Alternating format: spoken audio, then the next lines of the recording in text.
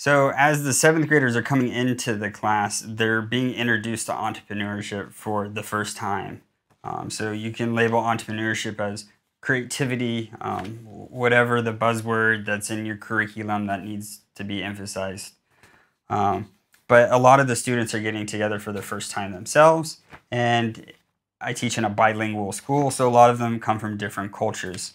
So I tell them, no matter how simple the definition of entrepreneurship may be, just somebody creating a company there's still many different perceptions of what an entrepreneur is, or there's many different perceptions of how to go through that process. So as they're getting into the class for the first time, I like to run an exercise with them, and it's about perception. And I saw this on one of the YouTubes. I'll put in the links below, but I have the students close their eyes. So they get a piece of paper, blank piece of paper. They close their eyes, and I tell them they can't ask me any questions. They just have to follow the directions as the best that they understand. So they close their eyes, and I tell them to fold the paper long ways. And as they close their eyes, I told them to, I say, okay, fold it again. Some fold it up, down, some fold it, yes. So they fold it. I say, all right, fold it one more time. So someone would do it that way. I say, all right, well, rip a corner from one side. So they rip a corner. I said, unfold it once and fold it again. And rip two corners. Rip two corners. And you can have them go through as many times as unfolding and stuff, but then eventually you say, okay, open your eyes and hold up your paper. Everybody holds up a different snowflake. Same instructions. They just all perceived it differently. So the outcome will look different. So you try to create this interaction with yourself, with the students, and then amongst themselves. So if they come from different cultures, they have to really dive into knowing somebody. It's not just a 1-minute introduction for the students. They really got to get up and explain themselves. So with this idea of scaffolding that we'll talk about, and I've posted more information about in the links below, the ideas of scaffolding are really allowing the students to, within their zone of comfortability, within their zone of proximity and their learning abilities, they're able to grow and be creative in a safe environment for themselves. So there's no exam or there's no homework. So the deadlines and the objectives that they set for themselves is completely organic within their groups and within themselves. So they push themselves.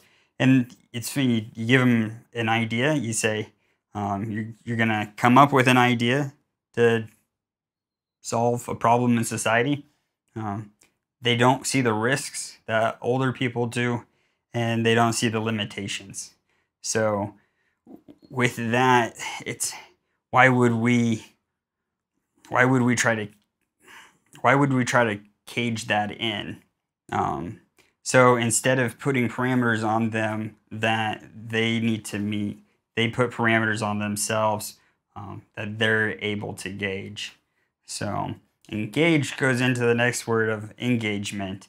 And engagement is absolutely critical with the students.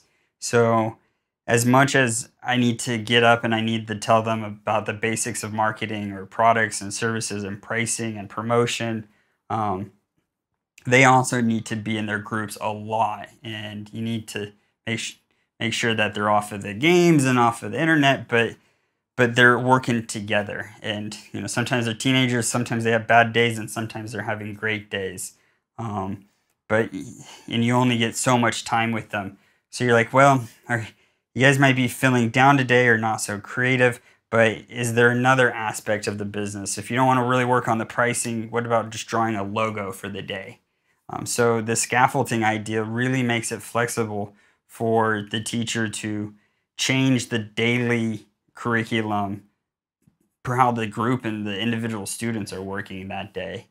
So that's some of the ideas that researchers from the University of Uvascular are talking about. Alyssa Todorvinen, if you watched the previous videos from the other video, she's talking about students need to be flexible, but so does the policies and the education around things. But the student then, does need to be a little courageous, needs to be able to stand up in front of the class and verbalize what their business idea is. And if English isn't your native language, that can be very difficult. But they also know at the end of the day that there's a real life objective of going to a real life international sponsored pitching competition, and they can talk about their company. So they see the fear, they see the objective, but they know they're going to have to face that. So I think that's really appreciated within the education system here in Finland. So now that you've talked about some of the different things with the students about perception and telling them, that you're going to be teaching the course based on scaffolding, so that you expect this kind of behavior out of them within their groups particularly. If you do decide to have an exam or homework because your curriculum demands it, I would just try to remind you that when teaching entrepreneurship, you're not teaching knowledge so much, you're teaching a process. So don't have an exam that tests the student's knowledge of entrepreneurship, but try to have an exam that tests their ability to apply some of that knowledge within a process. So now that you've made it through the dry theory of why do we build curriculum the way we do here in Finland, and where do we get some of the ideas from, and what are the ages and the students that we're teaching to. So now we can actually talk about some of the fun ways of actually doing it. So now you need to grab pen and paper, and I'm going to get through some specific notes of what we're doing to build that environment, to build that experience that we talked about earlier. So with the 7th graders and the younger students, we still have to be there a lot of the time to help them build complex thoughts. But with the internet nowadays, they can access global knowledge like that. So for a teacher to stand there and be like, well, this is how you do something. Well, online they can see you can do it 3 different ways now. So just as a teacher, you're just there to foster an environment for an hour or so that they can get with their group members and discuss some organic ideas that they create themselves. So in the 7th grade class, what I've seen works really well is the scaffolding idea. So the scaffolding teaching process.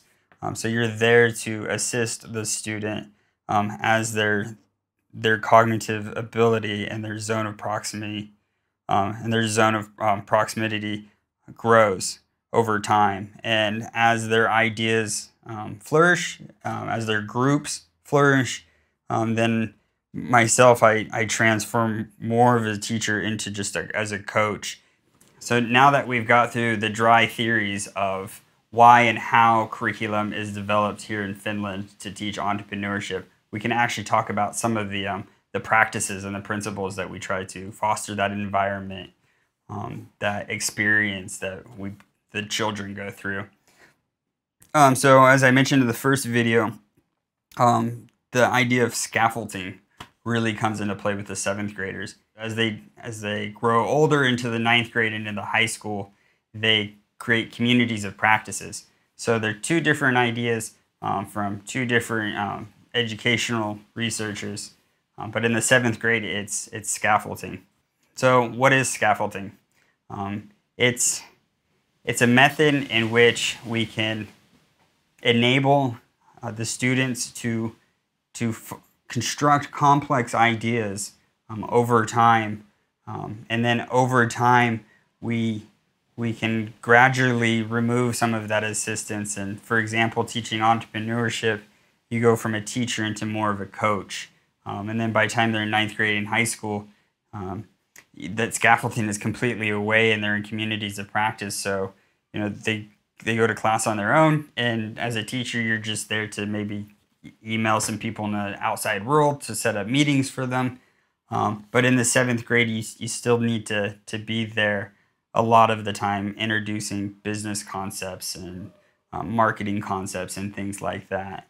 So there's this cycle this life cycle process that the groups go through, and then their mindsets when learning about entrepreneurship, and then how to actually implement their understanding of entrepreneurship into products and services. So in the 7th grade, we really we introduce what is entrepreneurship, and the definition that I always present to the students is an entrepreneur is somebody that looks out into society, sees some chaos and some craziness out there, but within all that craziness, there's a way, a method that they can do something to improve upon that chaos, to maybe make it a little less crazy, or to help people get through the craziness that they recognize. So it could be students creating an online portal where other students can talk to each other about issues, or it could be a brick made out of material in a disaster area for an eco house. So their ideas are great. When you give the opportunity for a teenager to create something, they have no concept of risk. So you put them in this environment that you create around the idea of scaffolding, and you introduce business ideas to them, and then you just let them go wild. And over the year or the workshop that you're running with the students, you can see that process of exploration into them creating concrete concepts themselves, and then hopefully being an active learner within that environment, and acquiring the knowledge that a lot of the time that they're getting from their peers and from other people within the school, because they can always go online anytime and find any knowledge. So it's better for them to focus on the knowledge that they're creating themselves. And then that goes back to the organic education system that Pasi Sahlberg from Finland here is talking about. So next we'll get into part 3, and that's entrepreneurship for the older students. And there's some different ideas that we face as teachers as we pull that scaffolding away. But if you want to refresh your mind of what exactly is scaffolding, I've put some really good links that I like in the description below. So take a look at those. Thank you.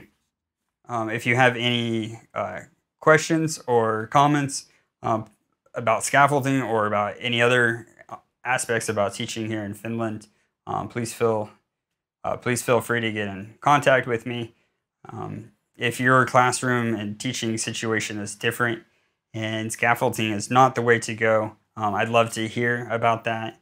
And if you're in a country where there's alumni from the University of Jyväskylä, I'd love to get you guys in touch, and maybe you guys can mold something for that specific area, and we can all talk about it. So this is just one perspective of how to teach entrepreneurship. Even though you're just teaching the very basics of entrepreneurship, you're more teaching a way of doing things within the classroom, and you're more focused on building an environment than actually having them build companies. That's just kind of like a side thing that they end up producing, but they end up going through this process, which is the main thing. And that's kind of what the Finnish education system like to see more than the true false type of exams at the end. So thank you, and if you have any questions, please feel free to get in contact with me. Thank you.